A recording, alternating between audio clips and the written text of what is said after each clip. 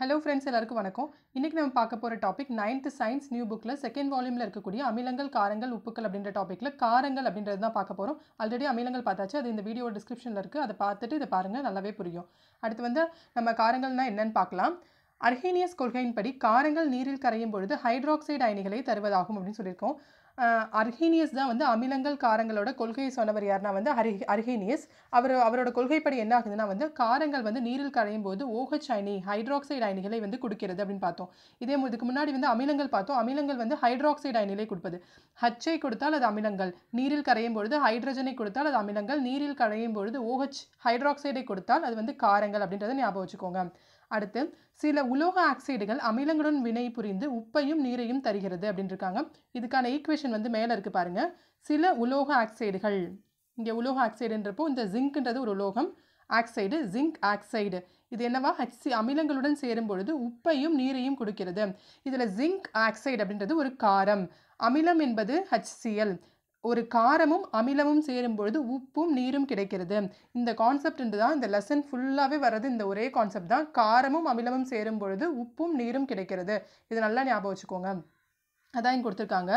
சில உலோக ஆக்சைடுகள் அமிலங்களுடன் வினை புரிந்து உப்பையும் நீரையும் தருகிறது. இந்த இடத்துல வந்து உலோக ஆக்சைடுகள் அப்படின்றதுக்கு பதிலாக காரங்கள்னே சொல்லிடலாம். இந்த உலோக ஆக்சைடு வந்து ஆக்சுவலாக ஒரு காரம். அப்போ காரமும் அமிலமும் சேரும் பொழுது உப்பும் நீரும் கிடைக்கிறது அப்படின்னு சொல்லியிருக்காங்க. அடுத்து வந்து இவை காரங்கள் என்று அழைக்கப்படுகிறது. நீரில் கரையும் காரங்கள் எரிகாரங்கள். அதாவது நீரில் எந்தெந்த காரங்கள் வந்து கரையுதோ அதெல்லாம் எரிகாரங்கள்னு சொல்லியிருக்காங்க. நான் முன்ன சொன்ன கான்செப்ட் தான். ஒரு காரம் அமிலத்துடன் வினை புரிந்து உப்பையும் நீரையும் மட்டும் தரும். இந்த கான்செப்ட் ரொம்ப ரொம்ப முக்கியம். காரமும் அமிலமும் இணையும் பொழுது உப்பும் நீரும் கிடைக்கிறது. இதுதான் இந்த லெசன் ஃபுல்லாக வரும். இது நல்லா ஞாபகம் வச்சுக்கோங்க. நெக்ஸ்ட் வாங்க பார்க்கலாம். அதான் நம்ம ஆல்ரெடி இதுக்கான டெஃபினேஷன் நம்ம முன்னாடியே பார்த்துட்டோம். ஒரு உலோக ஆக்சைடும் அமிலமும் சேரும் பொழுது ஜிங்க் குளோரைடுன்றது ஒரு உப்பும் நீரும் கிடைக்கிறது. இதான் வந்து பார்த்துக்கோங்க. இதே போல் சோடியம் ஹைட்ராக்சைடு நீரில் அயனியுற்று ஹைட்ராக்சைடு அயனிகளை தருகிறது. ஆகவே இது நீரில் கரைகிறது. எனவே இது ஒரு எரிகாரம் ஆகும்னு சொல்லியிருக்காங்க. சில காரங்கள் வந்து நீரில் கரையாது. எந்தெந்த காரங்கள்லாம் வந்து நீரில் கரையுதோ அதெல்லாம் வந்து எரிகாரம். அந்த எரிகாரத்துக்கு ஒரு எக்ஸாம்பிள் கொடுத்துருக்காங்க, சோடியம் ஹைட்ராக்சைடு. சோடியம் ஹைட்ராக்சைடு வந்து நீரில் கரைக்கும் போது என்னவா பிரியுதாம், சோடியம் தனியாக பிரியுது, OH தனியாக பிரியுது. இது பிரியறதுனால என்னென்னா ஹைட்ராக்சைடு அயனி OHஐ வந்து குடிக்கிறது.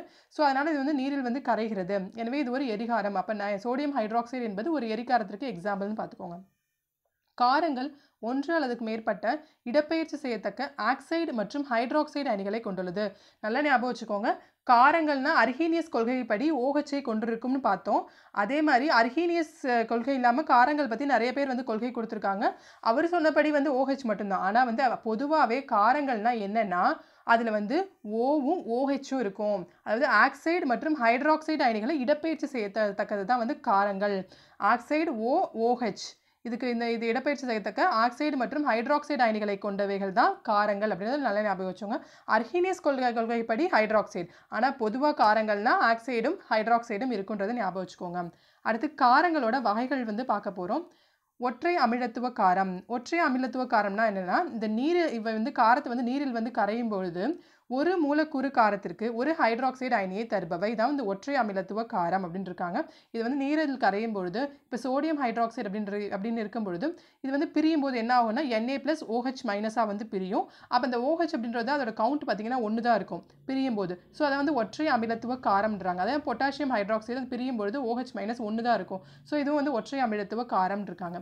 இங்கே ஒரு அட்டவணை கொடுத்துருக்காங்க பாருங்கள்.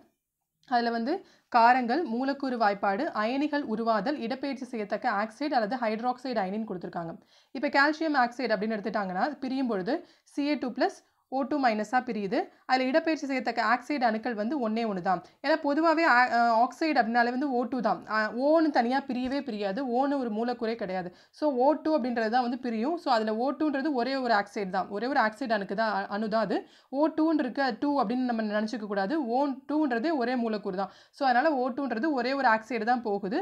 ஸோ அதனால் 1. அடுத்து சோடியம் ஆக்சைடு, அது மாதிரி சோடியம் Na+O2- பிரியுது. ஸோ அதுவுலேயும் ஓன்ற ஒரே மூலக்கூறு தான் 1. பொட்டாசியம் ஹைட்ராக்சைடு, இது பாருங்கள் KOHன்னு இருக்குது. K+OH-, OH-1 தான் இருக்குது. ஸோ அதனால் 1. கால்சியம் ஹைட்ராக்சைடு Ca2+OH- அப்படின்னு இருக்கு. அப்போ இந்த 2+ அயனிகளுக்கும் OH2- தான் அந்த இடத்துல உள்ள இருக்கு. நம்ம மைனஸ்ன்னு கொடுத்துருக்காங்க. ஸோ வந்து இந்த இடத்துல வந்து இடப்பெயர்ச்சி செய்யத்தக்க ஹைட்ராக்சைடு அயனி எவ்வளோனா வந்து 2. அதே மாதிரி அலுமினியம் ஆக்சைடு வந்து பார்த்தீங்கன்னா Al3+OH மைனஸ். இங்கே வந்து இடப்பெயர்ச்சி செய்யத்தக்க ஹைட்ராக்சைடு அயனி எவ்வளோனா 3. எப்போவுமே ஞாபகம் வச்சுக்கோங்க, ஆக்சைடு அப்படின்னு வந்துச்சுனாவே கால்சியம் ஆக்சைடு, சோடியம் ஆக்சைடு வந்துருச்சுன்னா அதில் கவுண்ட் எத்தனை கவுண்ட் வந்து 2ன்னு வச்சுட்டோம்னா தான் 1ன்னு ஆகும். அப்போ வந்து O2ன்றது 1 தான். ஆனால் OH வந்துருச்சுன்னா அதுக்கு பக்கத்தில் இருக்கக்கூடிய அயனியை பார்க்கணும். அதுக்கு மேலே இருக்க கவுண்ட் தான் அதோட கவுண்ட்டாக வரும். இப்போ பொட்டாசியம் ஹைட்ராக்சைடோட கவுண்ட் எவ்வளோனா வந்து 1 தான் இருக்குது. ஸோ அதனால் 1.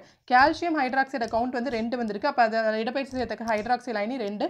அலுமினியம் ஹைட்ராக்சைட கவுண்ட் வந்து 3 வந்திருக்கு. அப்போ இடப்பெயர்ச்சி செய்யத்தக்க ஹைட்ராக்சைல் அயனி வந்து 3ன்னு பார்த்துக்கணும். அதுதான். அடுத்து வந்து அதை வச்சு தான் வந்து இரட்டை அமிலத்துவ காரம், மும்மை அமிலத்துவ காரம்னு சொல்கிறாங்க. இடப்பெயர்ச்சி இதில் வந்து கால்சியம் ஹைட்ராக்சைடில் வந்து 2 போச்சுன்னா 2 இரட்டை அமிலத்துவ காரம்னு சொல்கிறாங்க. அதே தான் மும்மை அமிலத்துவ காரம்னாலும் 3 போச்சுன்னா மும்மை அமிலத்துவ காரம்னு சொல்கிறாங்க. அவ்வளோதான். அதுக்கு எக்ஸாம்பிள் பார்த்துக்கோங்க. அடுத்து செறிவின் அடிப்படையில் காரங்கள். செறிவுனா என்ன அப்படின்னா வந்து நீரில் கரையும் பொழுது அந்த காரங்களோட சதவீதம் தான் அதோட செறிவு. அதே மாதிரி அதிகமாக நீரில் கரையும் பொழுது காரங்களோட செறிவு அதிகமாக இருந்துச்சுன்னா, காரங்களோட சதவீதம் அதிகமாக இருந்துச்சுன்னா அது வந்து செறிவு மிகுந்த காரங்கள்னு சொல்கிறாங்க. காரங்களோட சதவீதம் குறைவாக இருந்துச்சுன்னா நீர்த்த காரங்கள் அப்படின்னு சொல்கிறாங்க. அவ்வளோதான். ஒன்றும் பெரிய விஷயம் கிடையாது. அடுத்து வந்து நீரில் கரையும் காரங்கள் எரிக்காரங்கள் என அழைக்கப்படுகிறது. நம்ம முன்னாடியே பார்த்தோம் சோடியம் ஹைட்ராக்சைடு. அதே மாதிரி அனைத்து காரங்களும் எரிக்காரங்கள் அல்ல. சில காரங்கள் வந்து நீரில் கரையாது. அதுக்கு எக்ஸாம்பிள் என்னென்னா வந்து AlOH thrice மற்றும் ZnOH thrice. இது ரெண்டும் வந்து நீரில் வந்து கரையாது அப்படின்னு இருக்காங்க. எந்தெந்த காரங்கள் நீரில் கரையுதோ அது எரிக்காரங்கள். நீரில் கரையாமலும் சில காரங்கள் இருக்கின்றது அப்படின்றது ஞாபகம் வச்சுக்கோங்க. அடுத்து அயனியாதல் அடிப்படையில் காரங்கள். அயனியாதல் அடிப்படையில்ன்றது என்னென்னா பிரியறும் போது எப்படி வந்து அந்த மூலக்கூறு வந்து எந்த வகையில் பிரியுது, முழுசாக பிரியுதா இல்லை பகுதி அளவு பிரியுதா அப்படின்றத பொறுத்து தான் வந்து நம்ம பார்க்கணும். வலிமை மிகுந்த காரங்கள் இவை நீர்த்த கரைசலில் முழுவதுமாக அயனியாகிறது. எப்படின்னா வந்து சோடியம் தனியாக போயிடுது, பொட்டாசியம் ஹைட்ராக்சைடு தனியாக போயிடுது. ஸோ அதனால் வந்து இதுக்கு ரெண்டும் ஈக்குவலாக பிரிகிறதுனால வந்து இவை நீர்த்த கரைசலில் முழுமையாக அயனி உரியவதால் இவை வந்து வலிமை மிகுந்த காரங்கள் அழைக்கப்படுகிறது. வலிமை குறைந்த காரங்கள் இவை நீர்த்த கரைசலில் பகுதியளவே அயனி உரைக்கிறது அப்படின்னு போட்டிருக்காங்க. இது வந்து Na4 இதில் பாருங்கன்னா NH4OHன்னு இருக்குது. அதை வந்து எப்படி பிரியும்னா நைட்ரஜன் தனியாக இருக்குது, ஹைட்ரஜன் தனியாக இருக்குது, OH தனியாக இருக்குது. ஸோ இதால் வந்து பிரியும் பொழுது வந்து முழுமையாக பிரிய முடியாது. ஸோ அதனால் இது வந்து வலிமை குறைந்த காரங்கள்னு அழைக்கப்படுகிறது. ஸோ அமிலத்துவம் என்பது ஒரு காரத்தின் ஒரு மூலக்கூறில் உள்ள இடப்பெயர்ச்சி செய்யத்தக்க ஹைட்ராக்சைல் தொகுதிகளின் எண்ணிக்கை ஆகும். அது அமிலத்துவம்னா என்னென்னா வந்து எவ்வளோ OH வந்து அந்த ஒரு வாய்ப்பாடு இருக்குது, அந்த வாய்ப்பாட்டிலேருந்து எவ்வளோ OH வந்து இடப்பெயர்ச்சி ஆகுது அதோட அளவு தான் வந்து அமிலத்துவம் அப்படின்னு இருக்காங்க. அதான். அடுத்து காரங்களின் பண்புகள். காரங்கள் கசப்பு சுவையை உடையவை. நம்ம அமிலங்கள் தான் வந்து புளிப்பு சுவையை உடையது நம்ம பார்த்துருக்கோம். காரங்கள் கசப்பு சுவையை உடையது. நீர்த்த கரைசலில் சோப்பு போன்ற வளவழுப்பு தன்மையை கொண்டவை. சிவப்பு லிட்மஸ் தாளை நீல நிறமாக மாற்றுபவைன்னு கொடுத்துருக்காங்க. நம்ம ஆல்ரெடி பார்த்துட்டோம். இதுக்கு வந்து ஷார்ட்கட் என்னென்னா வந்து காசினி அப்படின்னு ஞாபகம் வச்சுக்கோங்க. அமிலங்களுக்கு அனீசினா அமிலங்கள் நீல லிட்மஸ் தாளை சிவப்பு நிறமாக மாற்றும். அனீசி வந்து அமிலங்களுக்கு, காரங்களுக்கு காசினி அனீசி ரெண்டும் ஞாபகம் வச்சுக்கோங்க. ஏன்னா இதெல்லாம் இந்த மாதிரி லைன்லாம் வந்து ஸ்டேட்மெண்ட்டாக வந்து கேட்கறதுக்கு வாய்ப்பு இருக்குது TNPSCயில். ஸோ இப்போல்லாம் நிறைய வர கொஷின் எல்லாமே ஸ்டேட்மெண்ட்டாக தான் இருக்குது. ஸோ அதனால் ஸ்டேட்மெண்ட்டுக்கு இம்பார்ட்டன்ட் கொடுக்கறதுனால ஒரு லைனும் அமிலங்கள் காரங்கள் லெசனே ரொம்ப இம்பார்ட்டன்ட். ஸோ அதனால் இதில் இருக்க லைன் எல்லாமே நல்லா பார்த்துக்கோங்க. இவைகளின் நீர்த்த கரைசல்கள் மின்சாரத்தை கடத்தும் திறன் உடையது. எப்படி மின்சாரத்தை கடத்துது அப்படின்னா இப்போ சோடியம் ஹைட்ராக்சைடுன்னு வச்சுக்கோங்களேன். அதில் வந்து ப்ளஸ் மைனஸ் இருக்குது. ஸோ வந்து ப்ளஸ் மைனஸாக பிரியும் பொழுது அதில் அயனிகள் வந்து பாசிட்டிவ் நெகட்டிவ் இருக்கிறதுனால மின்சாரத்தை கடத்தும் திறன் கொண்டவைகளாக இருக்கிறது. அடுத்து வந்து காரங்கள் உலோகங்களுடன் வினை புரிந்து உப்பையும் ஹைட்ரஜன் வாயுவையும் தருகிறதுன்னு கொடுத்துருக்காங்க. இவை வந்து அதான் நம்ம ஆல்ரெடி பார்த்துட்டோம். உலோகங்களுடன் வினை புரிந்து உப்பையும் ஹைட்ரஜன் வாயுவும் தருகிறது. Na2ZnO2 அப்படின்றது ஒரு உப்பு, ஹைட்ரஜன் வாயுவும் குடிக்கிறது. இதில் இந்த காரங்களை பொறுத்த வரைக்கும் நம்ம தெரிஞ்சுக்க வேண்டியது என்ன அப்படின்னா வந்து ஒரு 4 ஈக்குவேஷன் வந்து இதில் படிக்க வேண்டியது இருக்குது. பாருங்கள், 4 ஈக்குவேஷன் கொடுத்துருக்கேன். மற்றபடி வந்து ஃபஸ்ட்டு நம்ம என்ன பார்த்தோம் அப்படின்னா இங்கே ஃபஸ்ட் ஈக்குவேஷன் பாருங்கள். ஃபஸ்ட் ஈக்குவேஷன்னா கான்செப்ட் என்னென்னா வந்து ஒரு உலோக ஆக்சைடுன்றது என்னென்னா வந்து காரமும் அமிலம் சேரும்பொழுது உப்பும் நீரும் கிடைக்கிறதுன்றது ஃபஸ்ட் ஈக்குவேஷன். அதை ஞாபகம் வச்சுக்கோங்க. அதுக்கப்புறம் வந்து காரங்கள்னால் ஆக்சைடும் OHும் இருக்கும், அதை ஞாபகம் வச்சுக்கோங்க. அடுத்து வந்து காசினி ஞாபகம் வச்சுக்கோங்க. அடுத்து செகண்ட் என்னென்னா வந்து காரம் வந்து உலோகத்தோடு சேரும்பொழுது ஹைட்ரஜன் வாயு வெளிப்படுது. உலோக ஆக்சைடோடு சேரும்போது உப்பு நீரும் கிடைக்குது. ஃபஸ்ட் ஈக்குவேஷன் அதுதான். காரங்கள் உலோக ஆக்சைடோடு சேரும்பொழுது உப்பு நீரும் கிடைக்குது. செகண்ட் ஈக்குவேஷன் உலோகத்தோடு சேரும்பொழுது ஹைட்ரஜன் வாயு வெளிவருது, அதை பார்த்துக்கோங்க. தேர்ட் ஈக்குவேஷன் என்ன வந்து அலோக ஆக்சைடு. ஃபர்ஸ்ட் ஈக்குவேஷன் உலோக ஆக்சைடு, தேர்ட் ஈக்குவேஷன் அலோக ஆக்சைடு. அலோக ஆக்சைடோட சேரும்பொழுது என்ன ஆகுது அப்படின்னா வந்து இங்கேயும் உப்பு நீரும் கிடைக்குதாம். ஏன்னா அலோக ஆக்சைடு வந்து எப்படி இருக்கா, அமிலத்தோட பண்புகளை வந்து கொண்டிருக்கிறதா. அப்போ வந்து எப்போவுமே ஒரு அமிலமும் காரமும் சேரும்பொழுது உப்பு நீரும் தான் கிடைக்கும். இந்த இடத்துல வந்து அலோக ஆக்சைடு வந்து அமிலத்தோட பண்பை கொண்டிருக்கிறதுனால அலோக ஆக்சைடு வந்து அமிலம், அப்போ காரம், இன்னொன்று வந்து காரம். அப்போ வந்து ரெண்டும் சேரும்பொழுது அமிலம் காரம். ஸோ என்ன ஆகும்னா வந்து CaCO3 ப்ளஸ் CaCO3ன்றது கால்சியம் கார்பனேட்ன்றது ஒரு உப்பு. அதே மாதிரி H2O உப்பும் நீரும் கிடைக்கிறது. கான்செப்ட் ஃபர்ஸ்ட் ஈக்குவேஷனும் இதுவும் சேம் தான். ஆனால் வந்து கொஞ்சம் மட்டும் மாடிஃபிகேஷன் இருக்குது. கான்செப்ட் புரிஞ்சுக்கோங்க, அவ்வளோதான். காரங்கள் அமிலங்களுடன் வினைபுரிந்து உப்பையும் நீரையும் தருகிறது. அதே கான்செப்ட் தான். காரங்கள் அமிலங்களுடன் வினைபுரிந்து உப்பையும் நீரையும் தருகிறது. நம்ம இதில் அது ஆல்ரெடி பார்த்தாச்சு. இப்போ ஃபோர்த் ஈக்குவேஷன் என்ன வந்து அமோனியம் உப்புக்களுடன் காரங்கள் வெப்பப்படுத்தும் பொழுது அமோனியா வாயுவை உருவாக்குகிறது அப்படின்றது தான் பார்த்துக்கோங்க. அமோனியம் உப்புக்களுடன் இந்த 4 ஈக்குவேஷன் தான் இதில் படிக்க வேண்டியது. இது ஷார்ட்கட் மாதிரி இது பாருங்கள். இதில் என்ன ஆகும்னா வந்து இப்போ அமிலமும் ஃபர்ஸ்ட் ஈக்குவேஷன், இதுதான் ஃபர்ஸ்ட் ஈக்குவேஷன். இதையும் அந்த முன்னாடி இருக்க ஃபர்ஸ்ட் ஈக்குவேஷன் மேட்ச் பண்ணி பார்த்துக்கோங்க. இதான் வந்து ஃபர்ஸ்ட் ஈக்குவேஷன். அமிலம் காரங்களோடு சேரும் பொழுது உலோக ஆக்சைடு, ஃபர்ஸ்ட் ஈக்குவேஷனில் இருக்கக்கூடிய உலோக ஆக்சைடுனா என்னென்னா ஜிங்க் ஆக்சைடு இருக்கும். அங்கே அமிலம் ஜிங்க் ஆக்சைடோடு சேரும் பொழுது உப்பு நீர் கிடைக்குது. அதான் வந்து உலோக ஆக்சைடுன்றது ஒரு காரம். நார்மலாகவே அமிலமும் காரமும் சேரும் பொழுது உப்பும் நீரும் கிடைக்கும். அடுத்து காரம் உலோகம் அப்படின்றது பார்த்தோம். காரம் உலோகமோடு சேரும்பொழுது என்ன கிடைக்குன்னா உப்பும் ஹைட்ரஜன் வாயும் கிடைக்குது. காரம் அலோக ஆக்சைடோட சேரும்பொழுது உப்பும் நீரும் கிடைக்கிறது. உலோக ஆக்சைடு அலோக ஆக்சைடு. இங்கே வந்து அலோக ஆக்சைடு அப்படின்றது என்னென்னா வந்து ஒரு அமிலம்.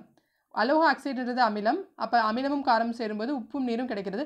நல்ல ஞாபகம் வச்சுங்க, உலோக ஆக்சைடுன்றது காரம், அலோக ஆக்சைடுன்றது அமிலம். அடுத்து காரமும் அமோனியா உப்பும் சேரும்பொழுது என்ன கிடைக்குதுன்னா அதை சேர்ந்து வெப்பப்படுத்தும் பொழுது உப்பும் அமோனியா வாயுவும் கிடைக்கிறது. இவ்வளோ தான் நம்ம இந்த லெசனை பொறுத்த வரைக்கும் 4 ஈக்குவேஷன் தான் படிக்கணும். இந்த 4 இதை ஞாபகம் வச்சுக்கிட்டிங்கன்னா ஈஸியாக மெமரைஸ் பண்ணிக்கலாம். இந்த லெசன் காரங்கள் ஃபுல்லாகவே படிச்சிடலாம். அடுத்து பார்க்க போகிறது இங்கே ஒரு இது கொடுத்துருக்காங்க. சில உலோகங்களுடன் சோடியம் ஹைட்ராக்சைடு வினை புரிவதில்லை. சோடியம் ஹைட்ராக்சைடு வந்து சில உலோகங்களோட வினை புரியாது. அது வந்து காப்பர், AuCr இதை வந்து பார்த்துக்கோங்க. எதெல்லாம் வினை புரியாதுன்ற மாதிரியும் கேட்பாங்க. ஏன்னா வந்து ஸ்டேட்மெண்ட் கேட்கறதுனால இது பார்த்துக்க வேண்டியது இருக்குது. அப்புறம் காரங்களோட பயன்கள் கொடுத்துருக்காங்க. காரங்கள் பொதுவாகவே சோப்பு தயாரிக்க வழவழப்பு தன்மை உடையவை வந்து காரங்கள். ஸோ இது வந்து சோப்பு தயாரிக்க பயன்படுகிறது. சோடியம் ஹைட்ராக்சைடு வந்து சோப்பு தயாரிக்க பயன்படுகிறது. கட்டிடங்களுக்கு சுண்ணாம்பு பூச கால்சியம் ஹைட்ராக்சைடு பயன்படுகிறது.